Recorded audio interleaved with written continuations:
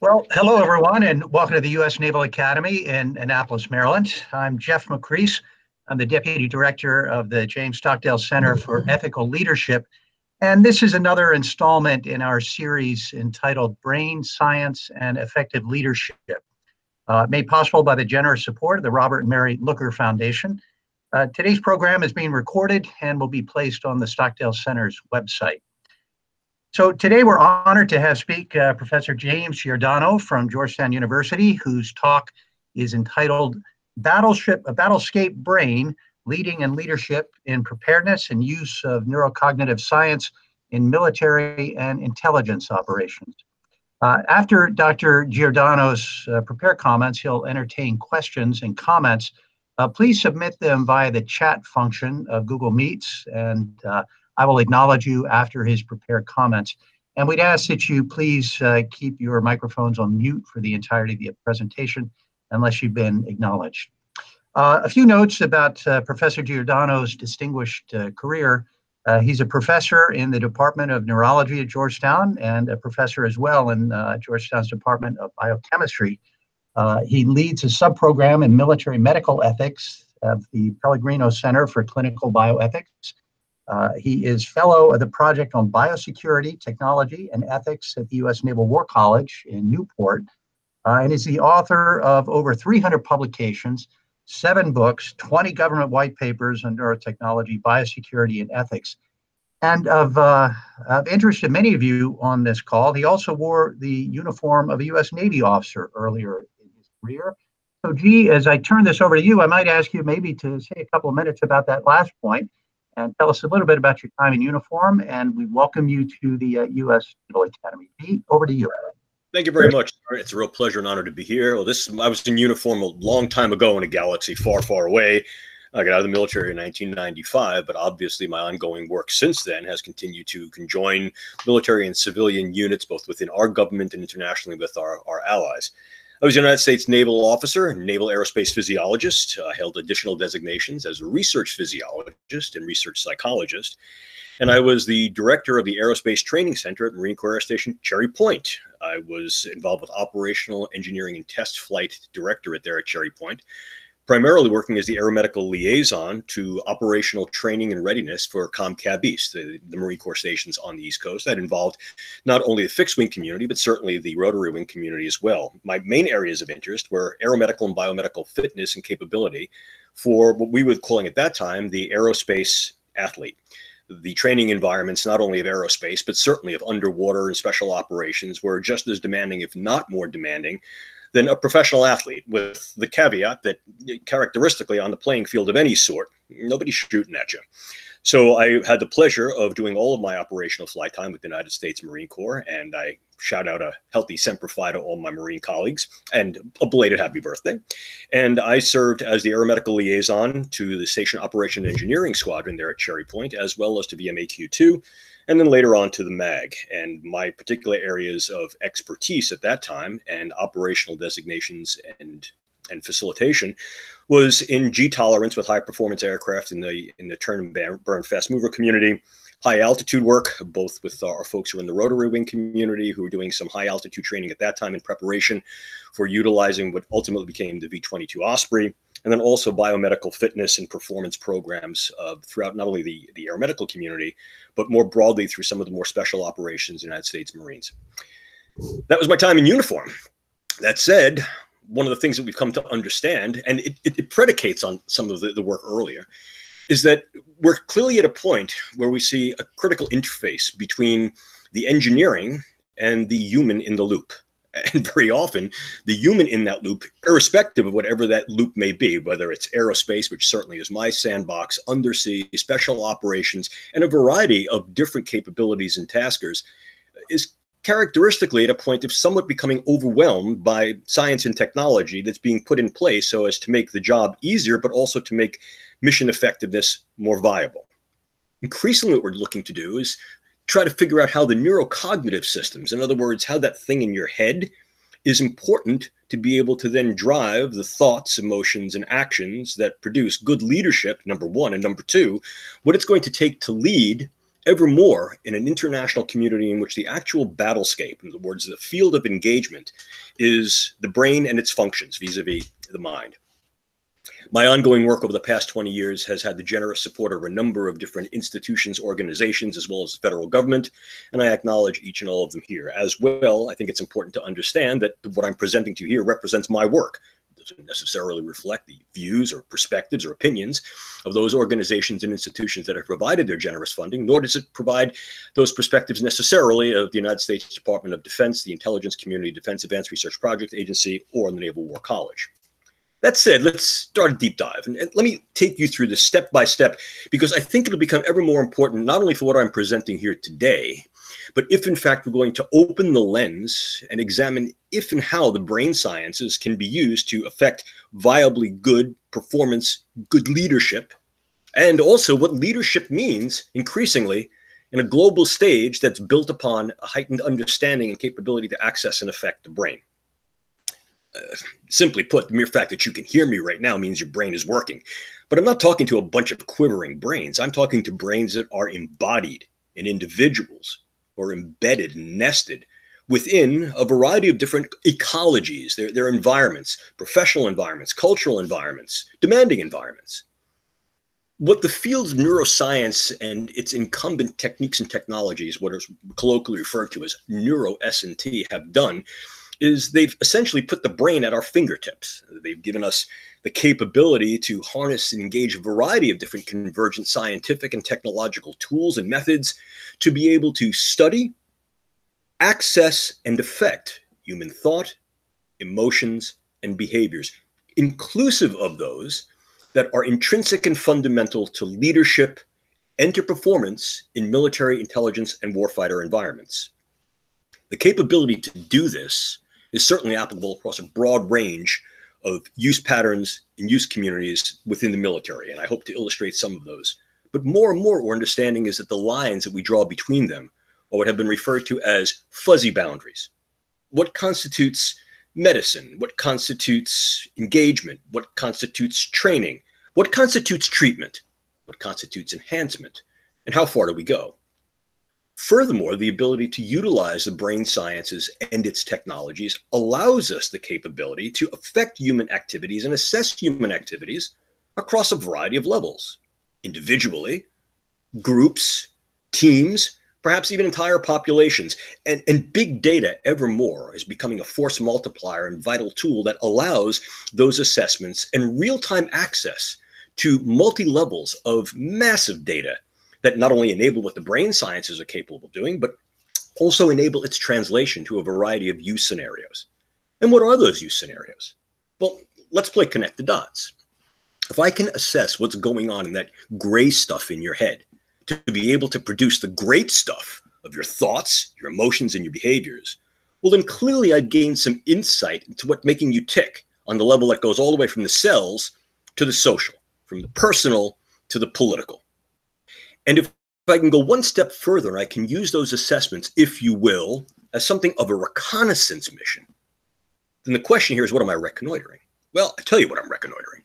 I'm reconnoitering possible targets for interaction on a range of levels, from the non-invasive, low-tech, to the highly invasive, high-tech, but not necessarily invasive in a surgical way, invasive in a penetrant way, in a ubiquitous way that allows us to get into the brain without utilizing the grossly invasive techniques of surgery, by harnessing other techniques and technologies such as nanotechnology, various aspects of guided electromagnetic current and displacement, that then allows us to influence the brain on a range of different levels, certainly through machine, computational, and brain interfacing, but ever more through the use of electromagnetics, onboard clouding, satellite technology. The very same thing that operates your cell phone is providing us not only windows to the brain, but vectors to the brain that allow us to read information in real time from brain nodes, networks, circuits, whole brain systems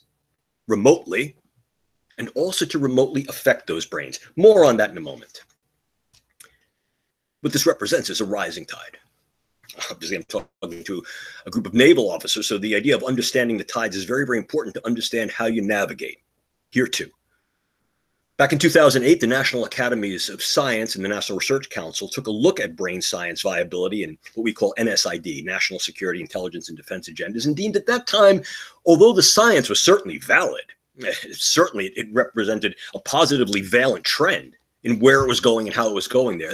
They determined that it wasn't quite ready for prime time within military operations due to issues of tech readiness, scalability, and fieldability. I had the honor and pleasure of participating at least in part of that report, and I must tell you that I and several others didn't agree with that conclusion in some. Yeah, perhaps there were parts of it that were clearly relevant and correct, but the entirety of it didn't give a good flavor, if you will, for the rising tide and the wave of brain sciences that were occurring not only in the United States and with our international allies, but worldwide with our peer competitors and potential adversaries. A number of reports in the interim, some of the work we had done, for example, at the Strategic Multi-Layer Assessment Group, the Joint Staff of the Pentagon, and I had the great pleasure of working with Dr. Kabayan, now working with former Captain Todd Veazey, United States Navy Special Operations SEAL, also with Dr. Diane Deulis, Dr. Jason Spitaletto, Dr. Bill Casebeer, Dr. Nicholas Wright, all of our colleagues back in the early part of the 2000s, from 2006, 7, 8, up through 2010, leading up to the National Academies report, kept our finger on the pulse of the brain sciences, both intramurally within the sciences and extramurally in terms of what was going on in the social community, of how brain sciences are being utilized for military intelligence and political agendas. Our reports from 2009 through 2012 suggested a very, very different capability, possibility, and probability. That indeed the brain sciences were being harnessed, had high utility, and as a result, that value was a driver in increasing their consideration and in some cases, context for their use within various militaries worldwide. We weren't alone in that. The Nuffield Council report in 2013 validated that and rose some of the ethical issues that might be important to understand what that now means, being able to affect the brain in those ways that are viable, not only for the training and performance of one's own military and intelligence personnel, but how that might be leveraged to gain purchase over the capabilities, thoughts, and behaviors of what might be hostile or adversary or competitive personnel. Well, the nice part about the National Academies is they're certainly flexible. In 2014, they reconvened, and the National Academies report came to the conclusion that some of these other groups I just mentioned also did, that their initial scope was not broad enough or deep enough to actually capture the momentum, the juggernaut effect of what the neurosciences were becoming, not only nationally, but internationally. It didn't actually capture, if you will, the pendulum swing, the speed, the depth, the extent of that progression to tech readiness levels that would then allow military readiness levels. By 2014, the remanded report stated that there was increasing research, development, test, evaluation, use, RDT&U, of brain sciences for consideration in military and intelligence operations and directly for military operations. Now, obviously, the United States and our international allies, most notably our allies with NATO, engage in brain scientific research and orientations towards its translation in military and or potential intelligence political context in accordance with dual-use research of concern, biological toxin weapons, and chemical weapons conventions. However, that also establishes something of a dilemma. Well, that certainly fortifies and creates parameters, if not constraints, for participatory states' conduct in the United States, its allies that are signatory to these treaties and these conventions. What it essentially does is also declare aloud, if you will, what we will not do. And the caveat here is that not every nation signs those treaties. Not every nation that signs those treaties ratifies those treaties. But more than that, and somewhat more benignly, the cultures, the histories, the needs, the values, and the political and economic infrastructure of other nations is not identical to that which we have here in the United States. And in many cases, those differences in infrastructure and infrafunction on a variety of levels, from the political all the way to the populational, from the academic all the way to the applied, provide something of a leg up, if you will, to be able to expand what's capable in research and its translation directly as well as dually into military operations. So what are those domains of military use of brain science and its technologies? Well, clearly military medicine is one. And we could argue, as I do often, that that's the low-hanging fruit. I mean, many of the very exciting agendas that were funded through the BRAIN initiative, the Brain Research to Advancing Innovative Neurotechnologies initiative in 2013, were dedicated in first-year allocation to DARPA, the Department of Defense's Advanced Research Project Agency. Why? For applications within military medicine, being sensitive and in this way responsive to the burden of the human predicament that's been incurred through long-standing conflicts overseas and the nature of our wounded warriors and personnel who come home with a variety of neurological and neuropsychiatric conditions that heretofore have been problematic to diagnose and treat. So, of course, military medicine, with the lowest hanging of the low-hanging fruit being neurology, neurosurgery, psychiatry, pain medicine, and rehabilitative medicine. Absolutely true. However, let me throw something out there to you. How would we define military occupational medicine? And if we go one step further, how would we define and operationalize the scope and conduct and toolkit of preventive occupational medicine for the military? Now what we're talking about is doing certain things to our operators, our sailors, our soldiers, our airmen, our Marines, that enable them to have a preventive edge in those areas of their professional occupation, whether it's trigger pullers, truck drivers, deck pounders, that afford them the capability to remain healthy on the job and therefore missionally ready on the job, to be protected in a range of their occupational and operational skill sets, environments, ecologies, and stressors, and in some cases, to maximize their capability and performance. Clearly, what occupational medicine is designed to do. But what does that actually obtain and entail?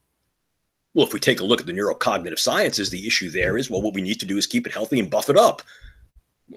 Is that treatment? There's nothing wrong with these people per se.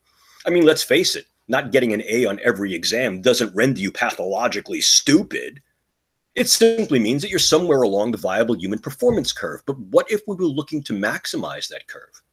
What if we were looking to, in fact, steepen the curve, increase the slope, and move those personnel who we acquire within our military services and intelligence communities a little closer to the mean, or perhaps shift that mean rightward, and as a result, shift everything rightward? And in this way, we could facilitate selection, training and education, sustainability, force readiness. Well, what is that?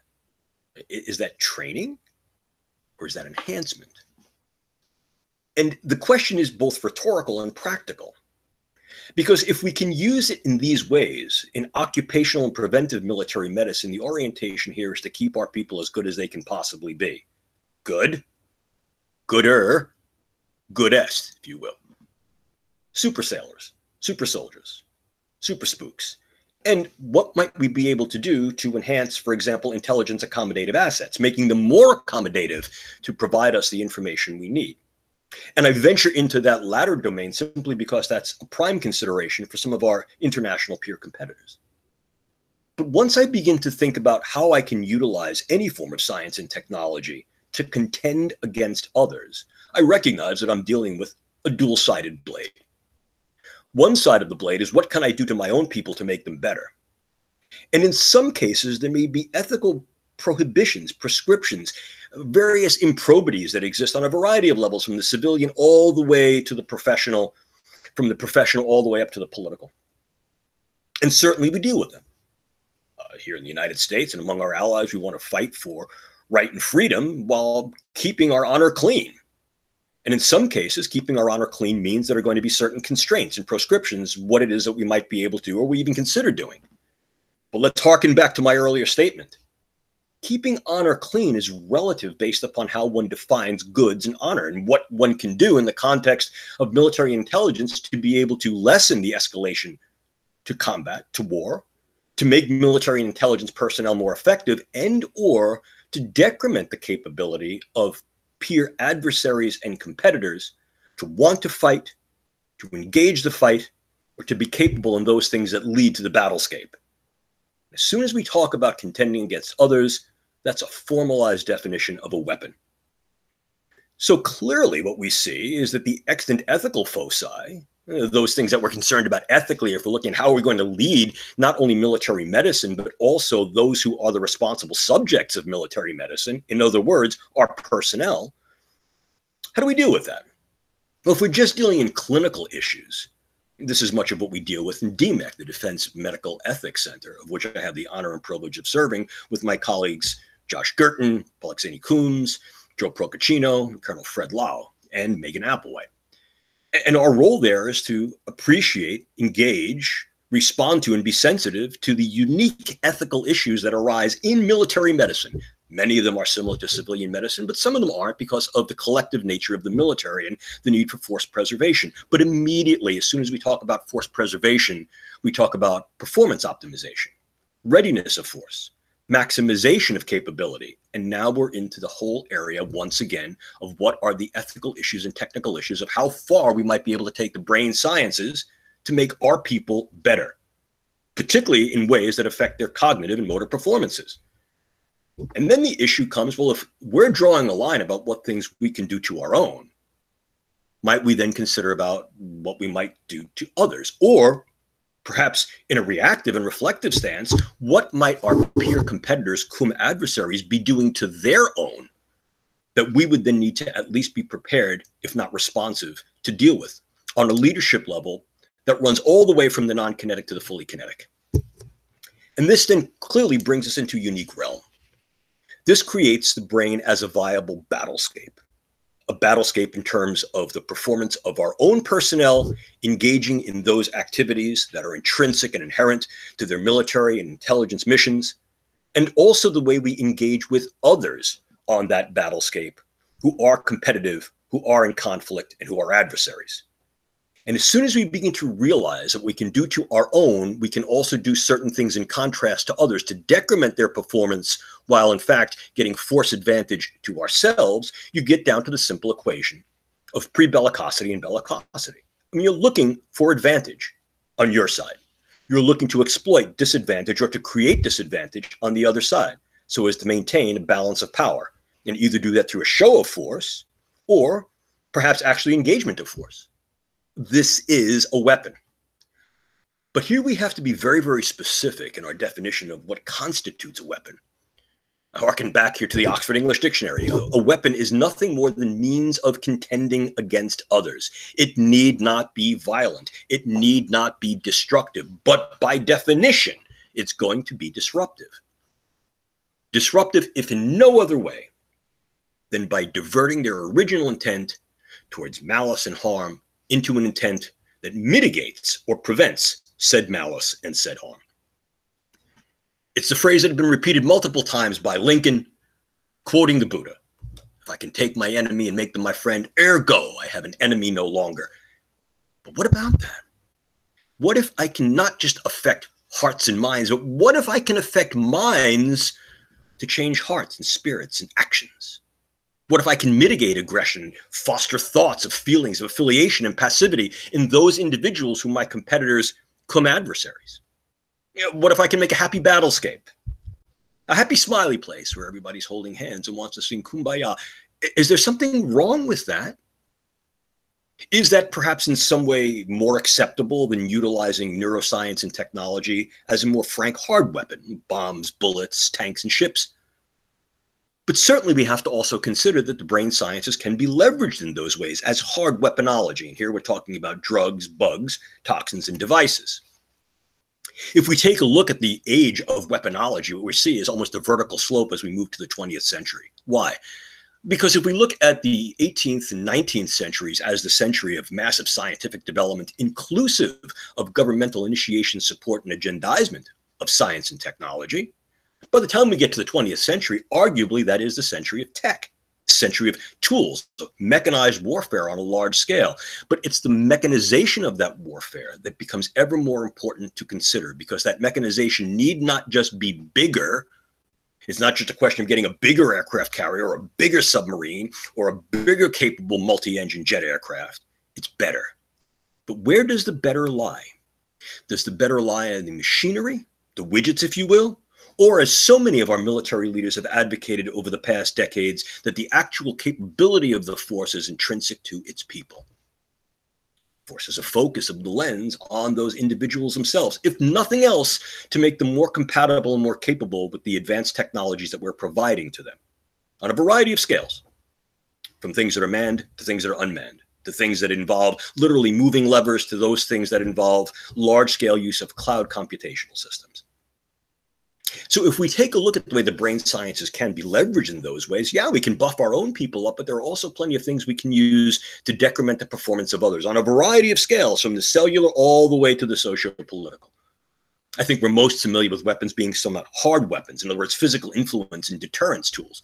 And again, when we're talking about the brain sciences, like any one of the biochemical sciences, here we're talking about drugs, chemicals, and a variety of agents, biologicals, bugs, microbes, and toxins, and devices, and increasingly data, biodata.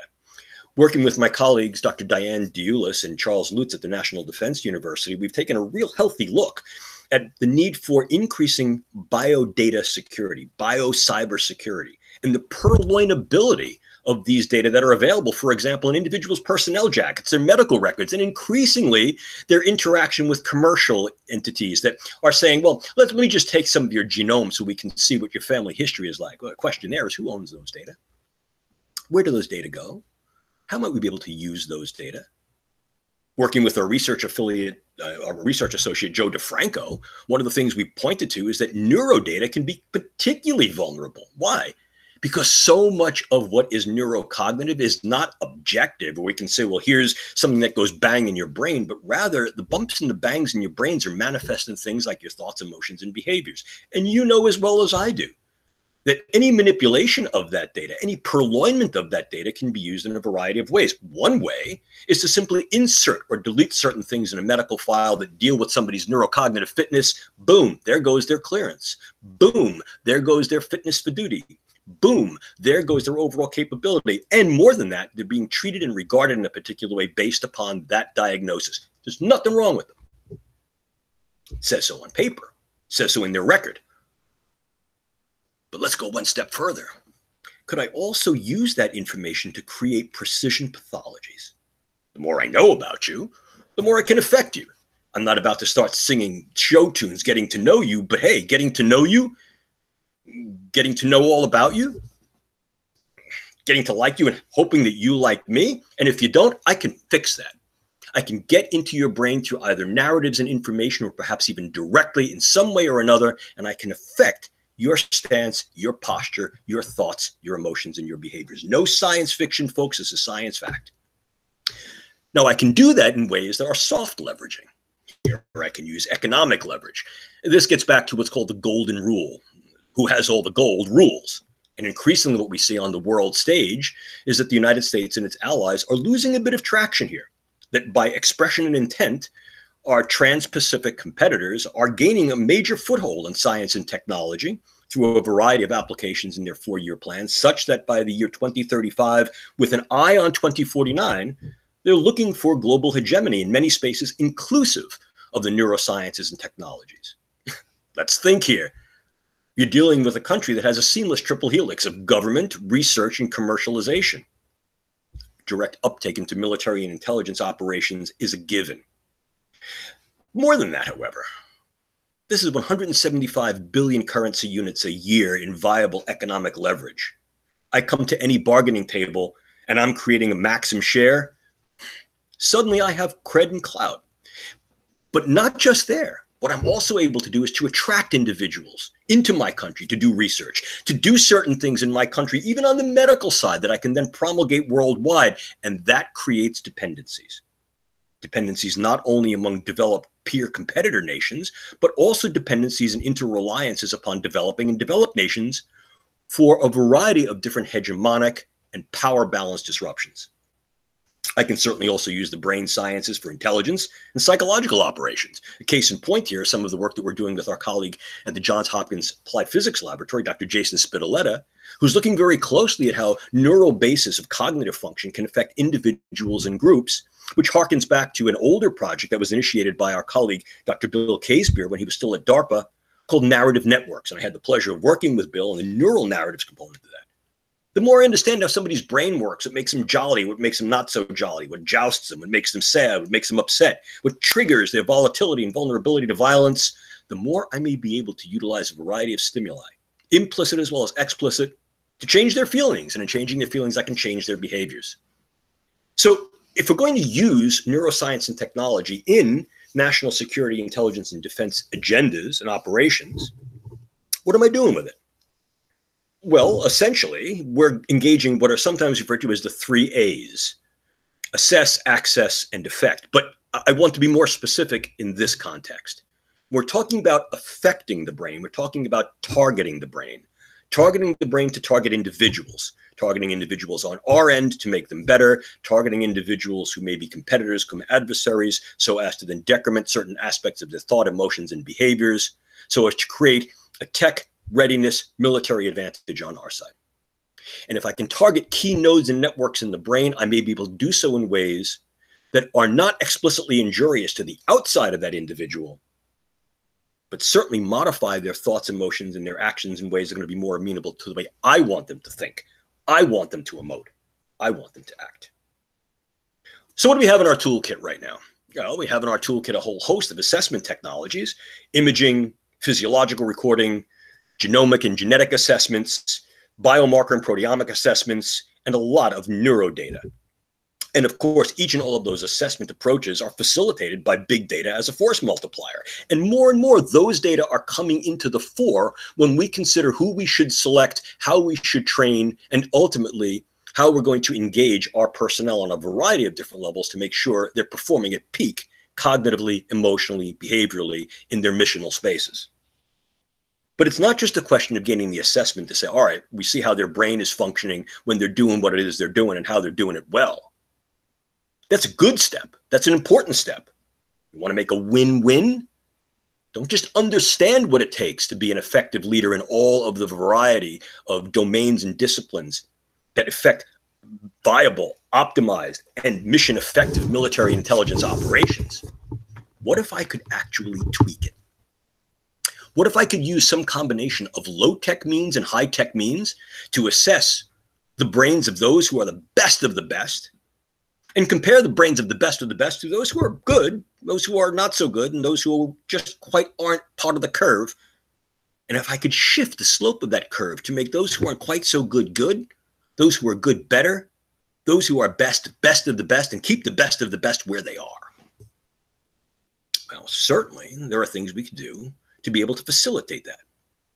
We can utilize, for example, a whole host of novel pharmaceuticals, but drugs are dirty. They really are. Even the best of drugs is going to give you something of a buckshot approach. I can tell you this from my own experience. I mean, I say that as if I'm just like a psychedelic drug user.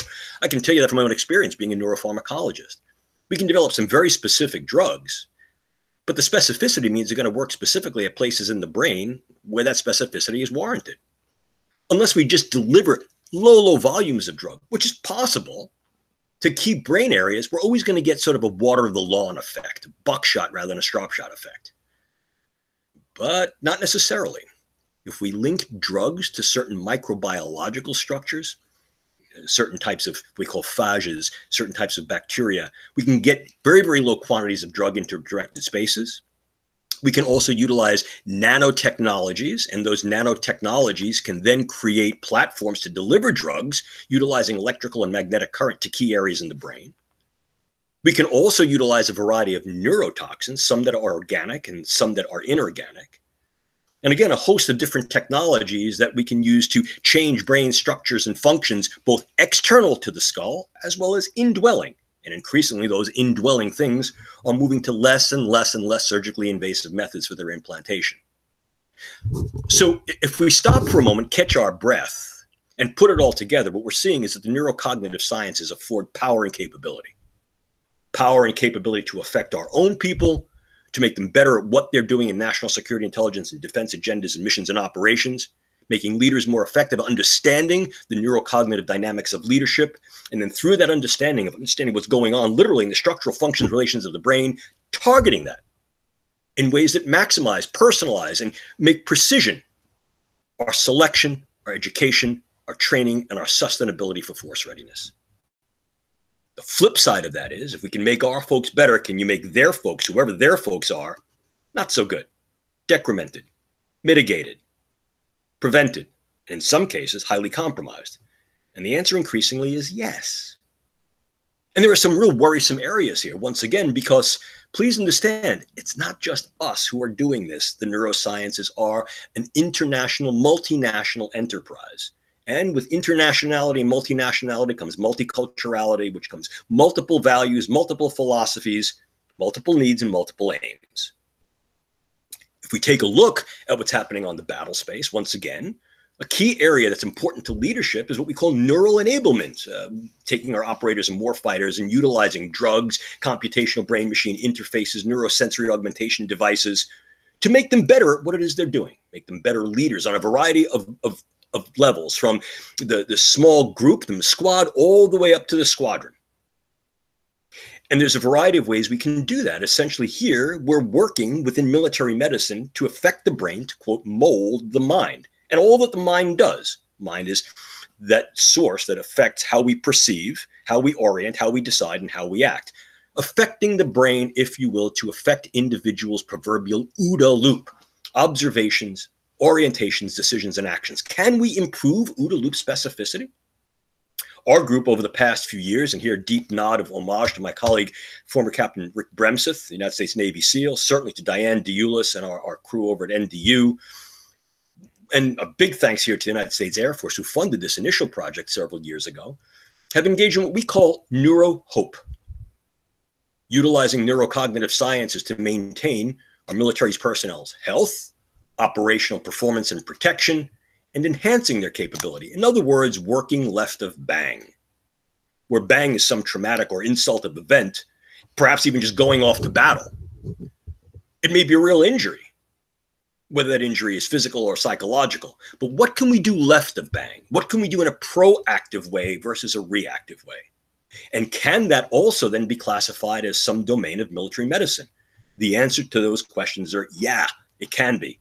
That's military occupational and preventive medicine. The question then becomes, how much left of bang should we work? And the other issue is, who's doing what internationally left of bang? And if what we're doing left of bang is literally making super sailors, super soldiers, and super spooks, do we then need to regard that individual who has been so optimized, who has been so task performancely capabilized, as a biological weapon themselves? That's not speculative. There's some really interesting work that's going on in that domain. My colleague, Ryan Livoya, has looked at ways that we can capabilize warfighters, trigger pullers very often, and has suggested, might we need to actually look at that individual as a bioweapon, a weaponized individual, particularly when they're then linked to a variety of different computational and or weapon systems. Well, one of the things I'm working with some of my colleagues internationally is moving from theory of how brain works and understanding of how brain works to real tools. This is what we refer to as a neurocognitive test and toolkit system. And as some of you know, I've been talking about the viability of perhaps even employing this on an academic level. Could we run a test flight, if you will, to determine just how viably functional this is empirically in education and training of our future military leaders?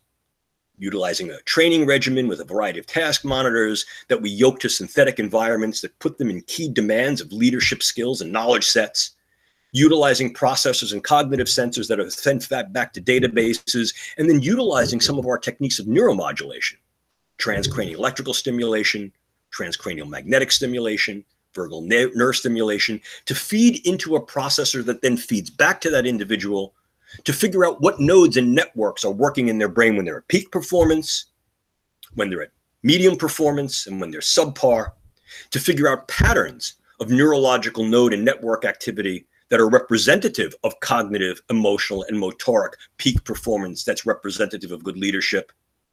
And not just then understanding what's happening and where it's happening in individual brains and groups of brains, but to then use that understanding as a reconnaissance mission to then actually affect the way those nodes and networks are functioning during selection, during training, during performance and sustainability, as the individual acquires more and more missional experience and is exposed to more and more missional stressors, inclusive of new technologies that come into the field of military operation.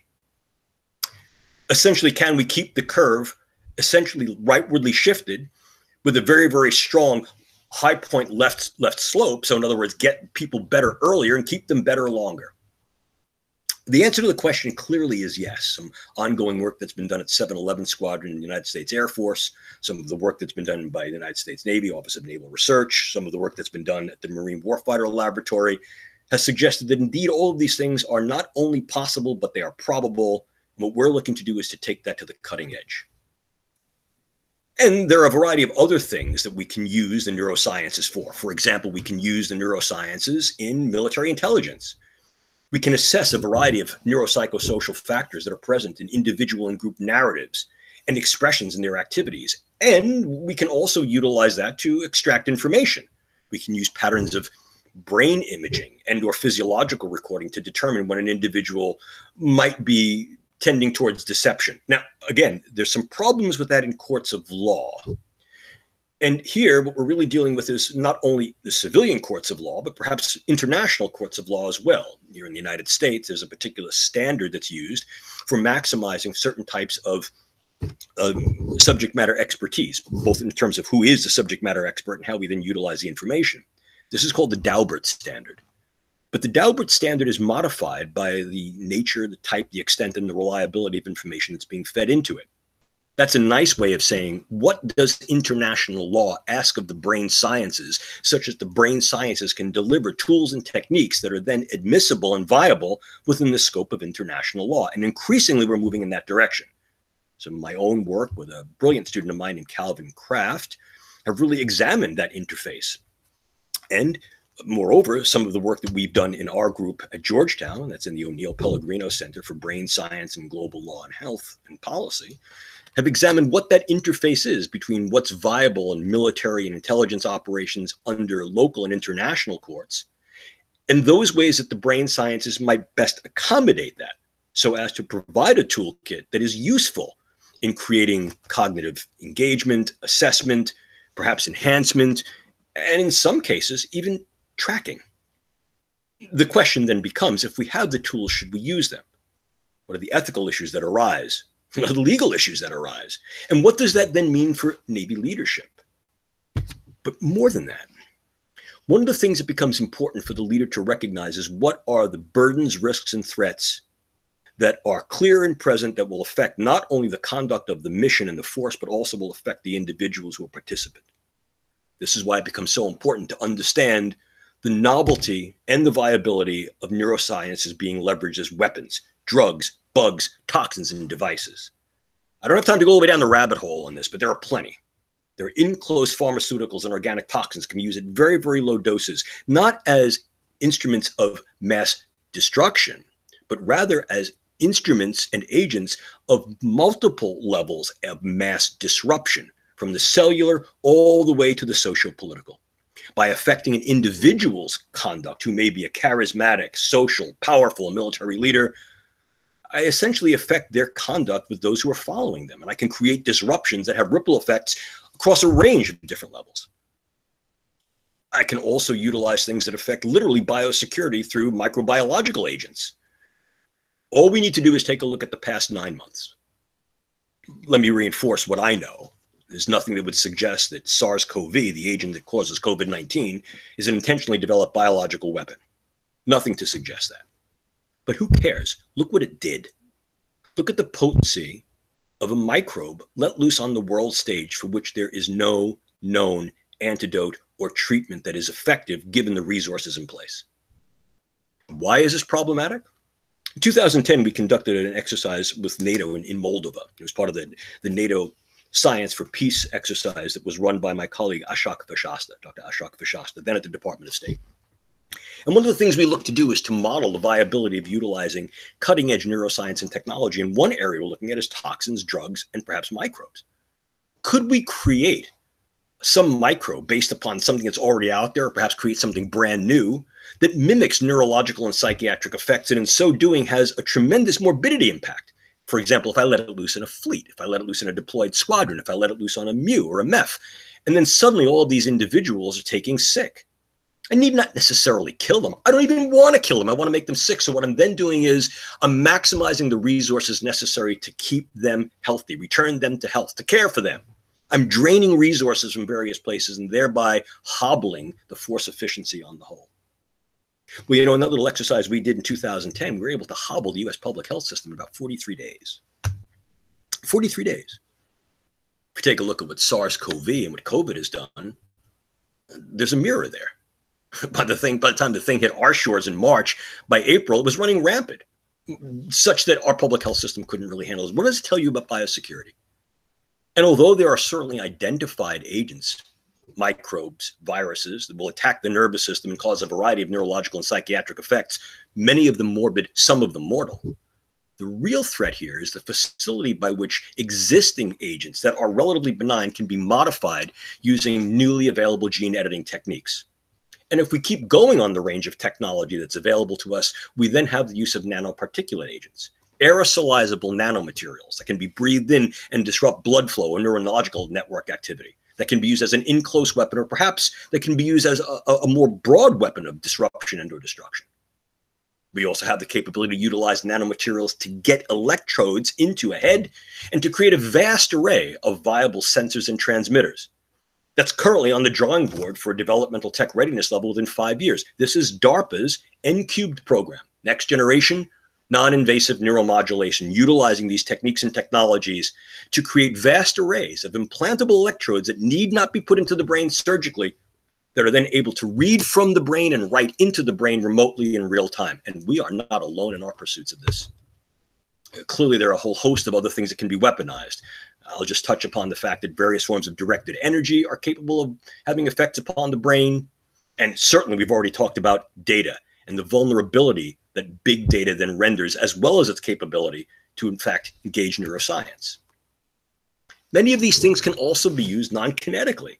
For example, we can get proximate effects, intermediate effects, and distal effects for strategically latent disruptive effects, where I can use data to create precision pathologies and to just affect individuals' reality. In other words, if I mess with your data, particularly your neuropsych data, I can really mess with the way people regard you and treat you on a whole host of levels, from the interpersonal all the way to the professional, from the social all the way to security clearances.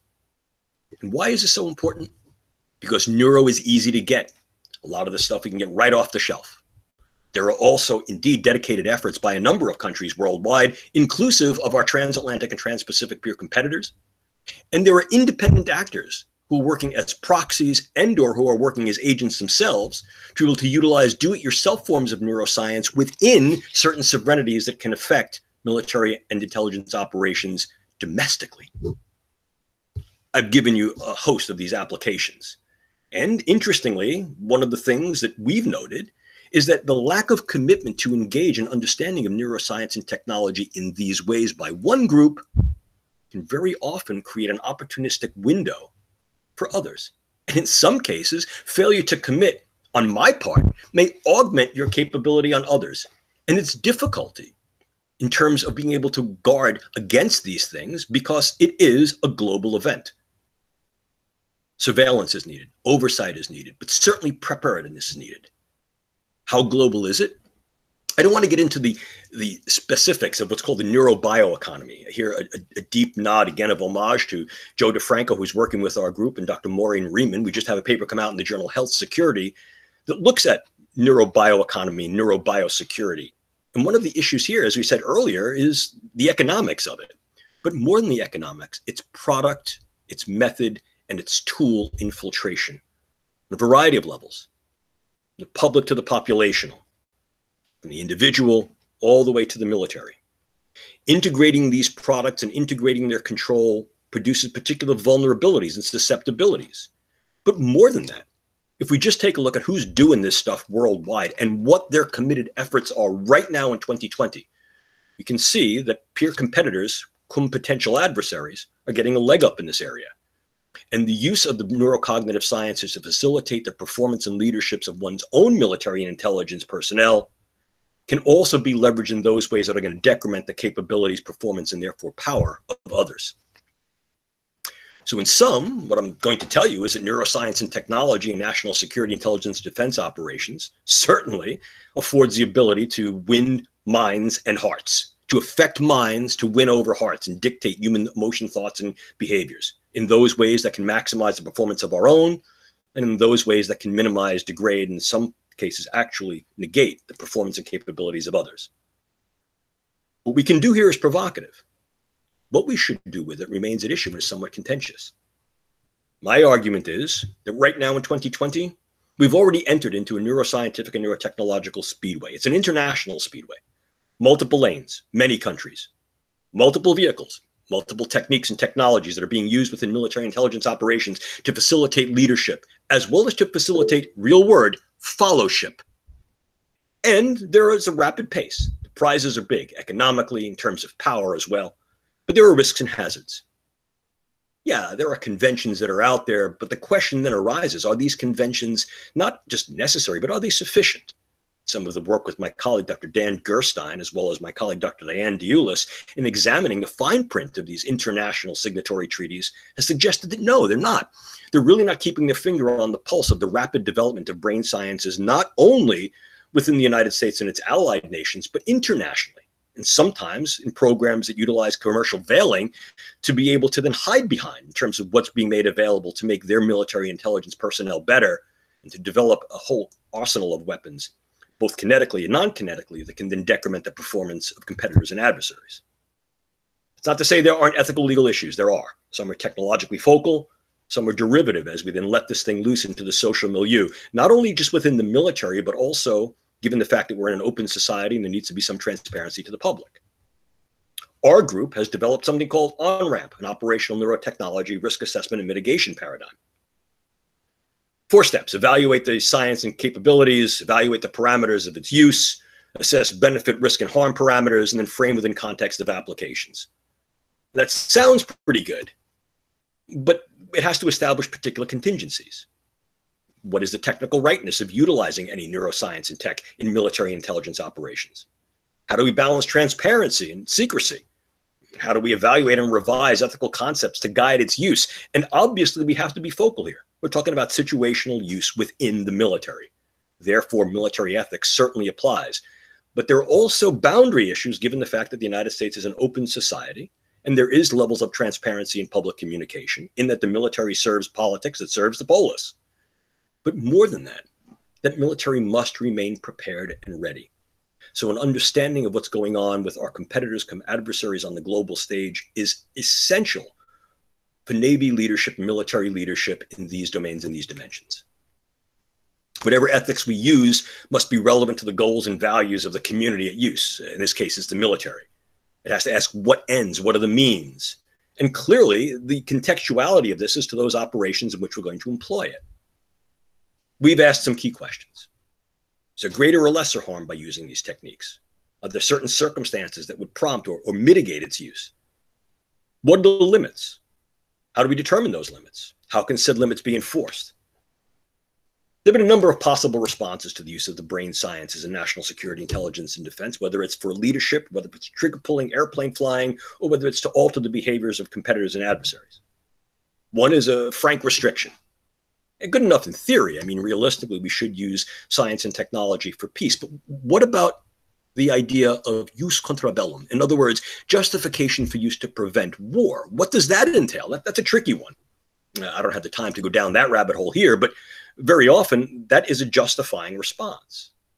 It's also very difficult to create universal bans based upon many of the cultural, philosophical, commercial, and political variances that occur on the global stage.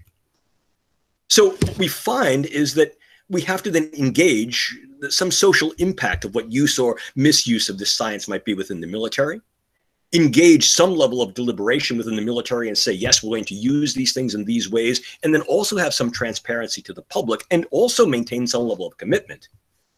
But we also have to be contextually precise. We need to remain prepared. Yeah, there are going to be risks. There may be burdens, but that need not stifle the quest for novel and improved tools and methods to be able to facilitate and optimize the performance of our leaders, our individuals, our military personnel, and to be sensitive to the fact that there are competitors, adversaries, who may be looking to do not only the same, but may be looking to decrement and in some cases negate what we are capable of doing. To do this effectively, we have required a fourth thrust strategy, an emerging technologies and threats fourth thrust strategy. Here again, a deep nod to my colleague, Captain Rick Bremseth. This fourth thrust are interrelated. Increase awareness as to what's going out there. It was one of the recommendations of our Cyborg Soldier 2050 report. Quantify the actual threat. What's real? What isn't? What's ready to go? What's on a lower tech readiness level? How can we counter that threat or meet that threat? And ultimately, how can we gain tactical and strategic advantage? And clearly what we're saying is that whole of government is not enough. As we've seen evidence in the COVID crisis, it's not just enough to have a coordinated government response. And we can see what happens when we lack that. To be able to manifest preparedness within military intelligence operations for the rising tide of neurocognitive sciences and technologies that are able to facilitate effective naval and military and intelligence leadership and followership, as well as to be able to, in some ways, affect and militate the conduct of adversaries and competitors. It's going to take a whole of nation approach. In sum, what I'm here to tell you is that right now, as we approach 2021, as a neurocognitive scientist who's been functionally working in the field for the past 4 decades, I can tell you that neuroscience and neurotechnology are not only under consideration, they are contextually being applied in a variety of national intelligence, security, and defense agendas worldwide. Clearly, there's an interface there with this field called neuroethics. How do we fight for right and freedom, utilizing these tools and technologies, and at the same time keep our honor clean? But what does that also mean with regard to our stance for preparedness, as we increasingly have the demand for leadership when encountering adversaries and competitors who are using their techniques to their advantage and our disadvantage? With great knowledge comes great capability. With great capability comes great power. And with great power comes great responsibility. Hey, look, Goethe said it, Aristotle said it, and Spider-Man said it. Good enough for me. But as we take a path forward, we have to take a look at the double-edged blade that we have. What do we do? What should we not do? How do we use the neurocognitive sciences to make our people optimized in their leadership and their followership, to increase our force capability and readiness? And if nothing else, how to remain prepared and responsive for the fact that the brain sciences are being used in these initiatives worldwide by our competitors, by our adversaries. So I'll leave you with a word of wisdom that my father told me almost 60 years ago. When I was a little kid, my dad and I used to build stuff together. He was an engineer. He was a nautical engineer. He worked for American Electric Boat for a long time, designed submarines. And he liked to fiddle with things, build things, repair things. And I still like to do that. And my dad was a good teacher. He taught me a lot about tools. In fact, every Tuesday, first Tuesday of the month was New Tool Tuesday. And I'd get a new tool and we'd spend a month working with it. So you could imagine that by the time I got to be 10 years old, my dad started this when I was around 5 or 6. I got to have a pretty good utility belt, so to speak. And I thought I knew what I was doing with all the impulsiveness of a 10-year-old kid. Well, you know, neuroscience and neurotechnology, that's a relatively new field. And there's a relative impulsiveness that goes along with that. And I remember one day my dad came home, it was New Tool Tuesday, and he brought me a new tool. I was really excited. I remember I grabbed that thing and I went to go run downstairs to our workbench to put it to use. My dad put his hand on my shoulder and said, "Jim, measure twice, cut once. Sometimes there's no turning back. Use those tools wisely, my son." Yes, ladies and gentlemen, let's use these tools. Let's use them wisely. Let's be wise about the way they're being used. Let's chart a path forward and navigate that path with prudent and pragmatic leadership, utilizing these tools to facilitate our leadership and utilizing our leaders to facilitate our preparedness and readiness for the use of these tools. If you're interested in some of the stuff we've done over the past years, here's some of our readings that we provide for you. They're available. Simply shoot me an email. Some additional information about some of the things I've talked about. A host of SMA Pentagon white papers here, once again, with a deep nod of homage to Dr. Kabayan, my colleague Diane Deulis, Bill Casebeer, Jason Spitaletto, Nick Wright. And here comes the unabashed self-promotional plug. If you're interested in taking a deeper dive as to how brain science is utilized in national security and defense, I recommend this to you, not because I want to go out and buy a new Mercedes-Benz if you buy the book, but because I'm proud of it. I didn't write it, although I have contributory chapters. It was a bit like herding cats. We brought some of the best minds internationally in philosophy, ethics, policy, science, military, intelligence to provide their view, their voice through this lens of how brain science can and perhaps should be used in these initiatives, agendas, and operations. And I recommend it to you highly.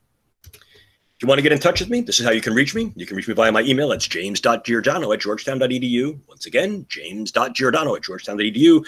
Order right now and get a free brain optimization performance kit for your very own, no, that's not true. But if you want to get in touch with me, that's the way we can do it. And I certainly have some time for your questions. And thank you so very, very much for your time and attention.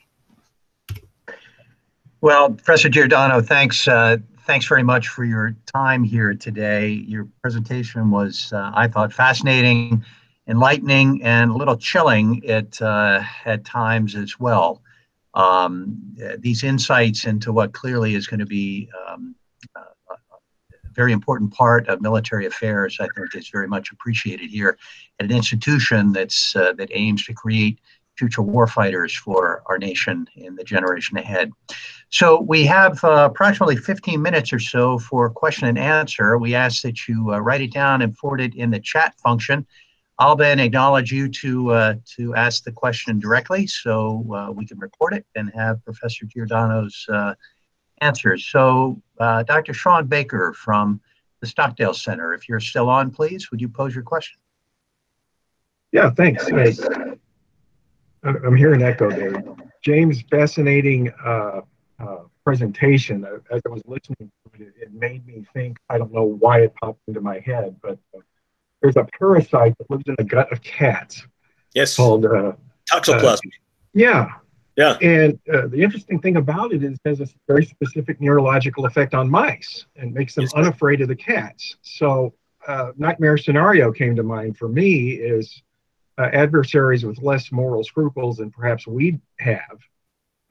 What do you think is the likelihood that they are working on things like that to inflict upon us as weapons? Relatively high in terms of the specificity and the advancement of such projects. I think there have been certain things, for example, in gene editing tools and other molecular biological tools that have sort of pumped up the volume on the pace.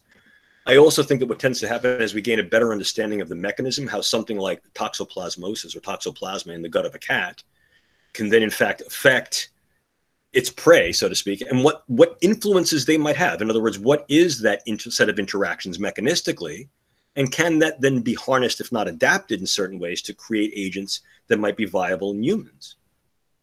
The answer there is yes. As you saw, I was talking about the idea of designer or precision pathogens. That's just what I was talking about.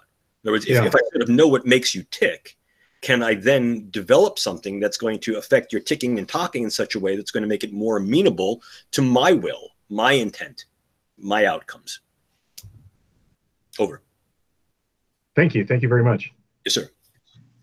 Dr. Joe Thomas, director of the Stockdale Center. I'd like to also extend my thanks, Dr. Giordano. Terrific presentation, a really nice compliment to the types of things we've gotten before, and I think are going to get in the future from the Neuro Leadership Institute, which is a non-military application, no context of the military applications of any of that. So this was really, fills a nice void in the types of things we've been looking at before. I'm particularly interested in one of your slides had mentioned a neurocognitive test and toolkit system, and I thought you mentioned that it was being worked at DARPA. Let me just interject. That is not being worked at DARPA. Again, there's a bit of the proprietary here, and I don't want to advocate a particular group that I'm working with, but that actually is our research group working with our colleagues at Neurogen. And that is something that we're looking to pilot. We've done some of the initial pilot work whereby it's this proof of concept and proof of principle and result. And now we're looking to engage that in a variety of circumstances: training, education, situational involvement with a variety of forces, special operations forces. And there's been some real interest in early stage education of naval leaders. If that's something you'd be interested in, we can certainly talk offline, sir. I would love to hear more about that, actually. Yeah, that's the type of things that seems like it has direct application to some of the work we've been at least interested in touching on. And yes, sir, that is fully ready to go. I know you have something of a physiology and or behavioral test platform availability at the Academy. And that is something that is literally ready to go. That's ready right out of the box, and we can get the gears rolling on that as soon as we run it through, I guess, your intramural review board, your IRB, get that cleared. The procedures and protocols are rather straightforward. And what we find is deliverables that are available every 6 calendar months based upon the progress of the work. So I'd be happy to talk to you about that. Great. Yeah, I'd love to learn more. Thanks. Yes, sir. Professor, if I might ask a question to you, it regards the ethical framework and the development of ethical thought on warfare in the neurocognitive domain. Uh, and I've noted that you're working on several ethics panels here that go along with your work in the defense establishment. Has the literature within ethics in this developed to the point where we have bumpers on either side as to what clearly is out of ethical bounds and what is in? And could you maybe flesh out that discussion a little bit more? Sure. I mean, I'd be happy to actually come back and really take a deep dive in the ethics, because it warrants a considerable amount of flapjaw. There are two things that must be borne into mind. Number one, the ethics has to be about the effort of the enterprise. In other words, if what we're talking about here is the use of any science and technology or the articulation of any acts, it has to be specific and germane to the effort in which those acts are then entailed. This is military. This is intelligence. We can't talk about business ethics. Yeah, we can engage medical ethics because there's a biomedical and scientific component to this, but the application, the context of use is critical. In 2013, 2014, when we stood up the Neuroethical Legal Social Issues Advisory Panel at DARPA through the strong advocacy, again, of one of the principal program managers, Bill Casebeer, it became apparent that what DARPA was actually looking for is some ethical guidance in this realm. Working in concert with the American Medical Association, what we tried to do is to create something of a paradigm, what we call 6 R's. In other words, you have to go through this checklist of things that begin with an R: responsibility for realistic assessment, et cetera, that then should be framed within 6 W questions: what, where, when, who, that then have to be contextualized within what we call 6 C's, which are things like the actual capabilities, consequences, character, continuity of clinical research and care that ultimately lead to the contingencies for consent. And more recently, we framed that in policy formulations that we call the 6 Ps. So this provides that on-ramp, that operational neuroscience, risk assessment and mitigation paradigm. But the question still is, what ethical system do you use? And there are many. We advocate a structural functional approach, where a structural deontology, in other words, a dutiful ethics that is applicable within the military, provides the structure of the basic parameters of pre and proscription. And then you must use an engagement, a progression to what's called rule utilitarianism. What are the rules? And here the rules need to appreciate not only what's intranational, but international in terms of rules of conduct engagement, what represents just war, what represents just conduct within war, and the lesser Augustinian maxim of what represents justifiable activities to prevent war, that then gets translated over into act utility. That act utility then needs to be fed through a communitarian ethic, whereby what you're doing to the individual has to be good for the force. What is good for the force preserves the individual. And then ultimately you get down to the command and control level, which engages some set of agentic or virtue ethics.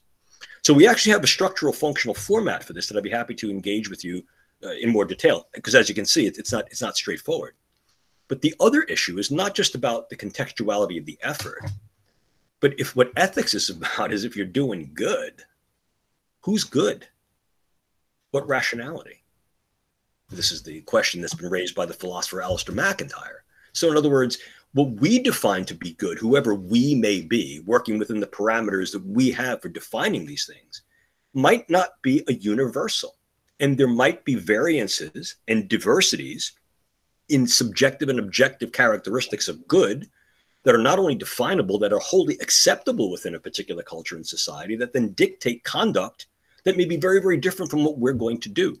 And being aware of those ethical diversities, philosophical diversities, and the various advantages or disadvantages they confer, and how to then be prepared for that, not only at the ethical bargaining table, in terms of how ethics should then inform policy and perhaps international law, but on a very practical level in terms of what things might pop up as you're playing both ethico-scientific or technical whack-a-mole with your adversaries and competitors. That's a deeper discussion. Happy to come back and talk to you about that either offline or online in a forum like this, but that's a work in progress. And there are certainly some things that we've done, and I can provide those papers to you if you'd like, that have tried to explore what those ethical parameters may be and some of the difficulties. Over. We look forward to that subsequent discussion here. Brianne Aiken has a question. Brianne, over to you. Hi. I'm Lieutenant Brianna Aiken, one of the officers working at the Sailing Center at the United States Naval Academy. My question is, because I've seen it and we've all seen it with other developmental tools that have been released, that there are repercussions on our sailors psychologically and physically in regards to their health. So I'm wondering, as we're developing new neurobiological tools, to what extent are psychologists or therapists involved in that process so that when we release those tools, we're already prepared as leaders or support personnel to kind of anticipate those struggles that they're going to go through and make it a smooth transition? Excellent question. There needs to be a larger level of what I'll call community engagement. Again, in my background, aerospace physiology, research physiology, and psychology, I don't think those things are separable. I don't think those things are in any way extricable. I mean, we're doing to sort of maximize physiological and cognitive performance in certain aspects. And what we need to be aware of is what our people may face with regard to not only optimized competitors and adversaries, but what they may face in terms of decrements of their own performance in the battlescape need to be dealt with in a way that is biopsychosocial. And what I mean by social is social within the context of not only the military, but status post-military within the VA and within civil society. One of the things we were very aware of is something that our group referred to as PEDS, post-enhancement distress syndrome. I mean, if we take our people and we make them Superman and Superwoman, what happens when they go back to being Clark Kent and Lois Lane? And/or we really don't have the longitudinality of understanding the effects of these things on individuals who are in these environments for 30 or 40 years. And we're doing this to fairly young people. So what are the obligate responsibilities to care for those individuals and continue research to be able to understand it, not only when they're still in uniform, but when they're out? And then what does that then bespeak with regard to the continuity of services that are engaged between the military and the VA and the military and the VA and the society writ large? And I can tell you right now that based upon some of the work that I've done with my colleague, Professor John Shook, in many ways, civic institutions are not prepared for that. And that's a discourse that needs to happen. Your point is stellar. I'd be happy to help you with that if you'd like, ma'am. Professor, thanks very much. We have this final question here. This Naval Academy here is an undergraduate institution. Based upon what you said today about this looming importance of relatively new domain of warfare, how might we here in Annapolis better prepare our future military officers for engaging and succeeding in this new battle space? I mean, that's a fairly easy question, actually. I think like anything else, we're talking about science, technology, and engineering. And so making our future leaders, making our military officers, whether they be Navy, whether they be Army, whether they be Air Force, Marine Corps, aware of those technologies that are out there and their various applications and capabilities, both in the proximate as well as intermediate term that's going to define their career, becomes important. The first step of any one of these multiple thrust approaches for readiness and preparedness is awareness. I can guarantee you, I could pretty much walk up and down the hall at Annapolis, same way as I do at Naval War College, and say, hey, what do you know about neuroweapons and neuroperformance enhancement? And I get a look that I get when I talk to my dog and say, do you want a cracker? So it's just not out there. Or what's ending up happening is it's surrounded by a lot of either hype or dystopian ideation. Both of that is wrong. We need to cut through this. Any analysis begins from fact. What can we really do? And what I mean by we as humanity. What can be done in science and technology that can then be translatable into these environments, perhaps on our sides of the pond and perhaps on, quote, their sides of the pond? And what will that then infer, and what are the implications for effective military intelligence leadership during the scope of these undergraduates' military career, whether that's short-term or long-term? So making them aware that the fact that the science and technology is out there, and that certainly it has viable benefits to those to whom it is rendered for performance optimization, health, readiness, capabilization, but also that it carries some burdens in those regards, and in some cases, risks, threats, and harms when leveraged as potential weapons, or when we get a group of individuals who have been so enhanced, creates the realities of the future battlescape that our military leaders must deal with. So I think awareness is the first step, quantification is the second step, and that can be done through curricular infusion, making them aware that these things are out there and part of the real toolkit for national security, intelligence and defense agendas is just as important as teaching them about a new torpedo, a new submarine, a new aircraft, or some form of cyber. Over. Well, Professor, thanks very much. We could spend the entire day on this, but unfortunately our time has come to an end. Professor James Giordano from Georgetown University and his talk today, Battlescape Brain, Leading and Leadership in Preparedness and Use of Neurocognitive Science and in Military and Intelligence Operations.